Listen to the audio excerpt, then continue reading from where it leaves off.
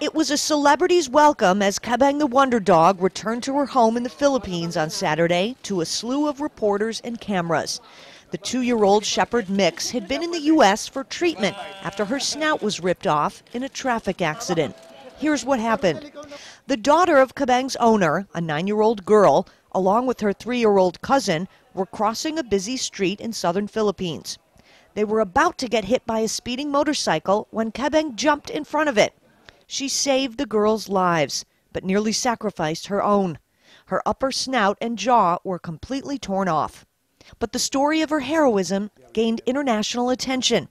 Thousands of supporters from around the world sent in money for her to receive reconstructive surgery at the University of California, Davis in the U.S.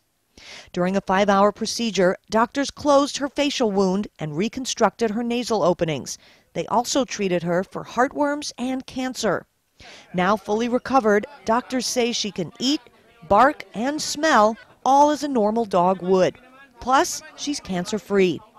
Back home in the Philippines, Kabang's vet says she's being groomed to become a Goodwill Canine Ambassador for responsible pet ownership.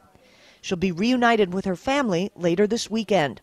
Tail wagging and with a few wet kisses for her vet, Kabang shows she truly is mankind's best friend.